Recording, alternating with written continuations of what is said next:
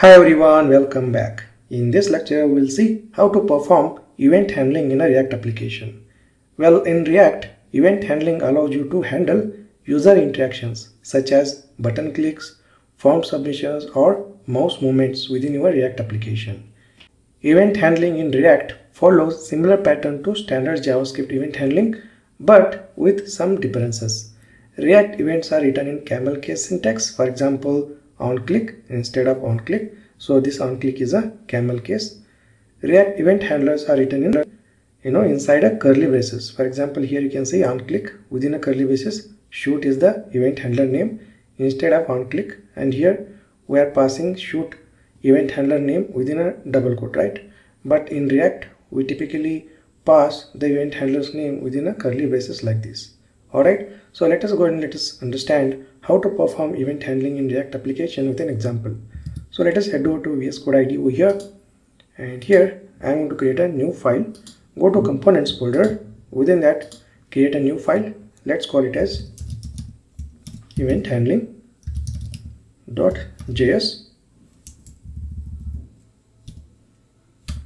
Perfect. Next, let me expand this. Let me minimize this. And within a event handling.js file, let's create a functional component using arrow function. So here const, and then let's give functional component name as event handling, and then parenthesis, and then arrow symbol.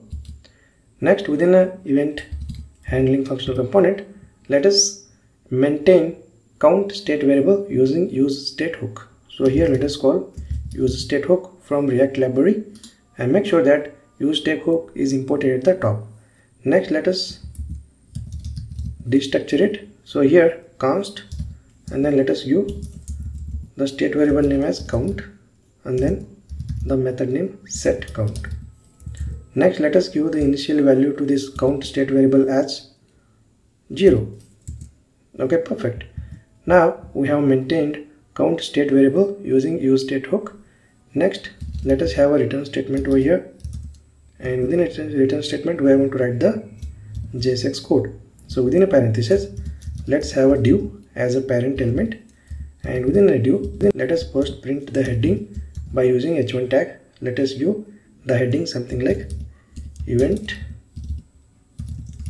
handling example. Next, let us use paragraph element over here, and then let us print the current count by using count state variable. So here, in order to access the count state variable in a JSX, we have to use curly braces. So within a curly braces, just pass count state variable name here.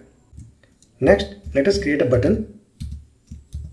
Let us give button name as increment, and here let us attach the onClick event. For that, let us use onClick property here, and notice here the React event should be in a camel case. Okay. Next, we need to pass the event handler name within a curly braces. For example, here let us give event handler name as handle click. Okay. So whenever user click on this increment button, then this handle click function will be triggered. So let us implement this handle click function over here. So here just type function and then handle click. Alright. Next, in order to update the count state, we have to use set count method. So here just call set count method and then increment the count by 1. So count plus 1. Alright, perfect. Next, here let's create one more button, and let us give name as reset, and let us attach onClick event to this button. So let us type onClick, and then let us pass the event handler name within a curly braces handle reset, something like that. Next, let us implement this event handler over here. So here function, and then function name handle reset, and then call set count method, and then pass 0.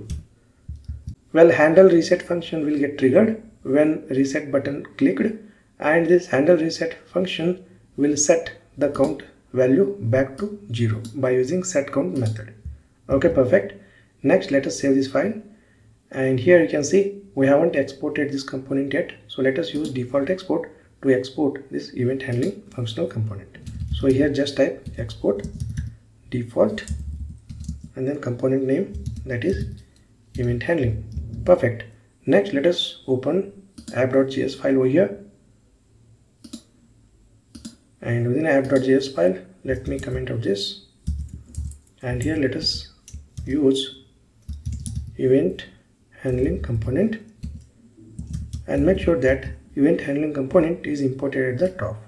Perfect. Just save this file, and if you take a look at the browser, you can see initially the count value is 0 and increment and reset buttons are displayed over here. Next, let us go ahead and click on increment button over here. So look at here, the count value is incremented by 1, and again if you click on increment button one more time, you can see the count value 2. Alright, and if you click on reset button, it will reset the count value back to 0. Okay, it means we have successfully handled the onClick event. Well, here in heading we have a typo, so this should be handling. Perfect. So this is how basically we perform event handling in React. Well, let me recap what we have done. We have created a functional component named event handling. Within this functional component, we have maintained count state variable using useStateHook. Next, this handle click function is get called when the increment button is clicked, and this function updates count state by incrementing it by 1 using setCount method, and this handle reset function set the count state value back to 0.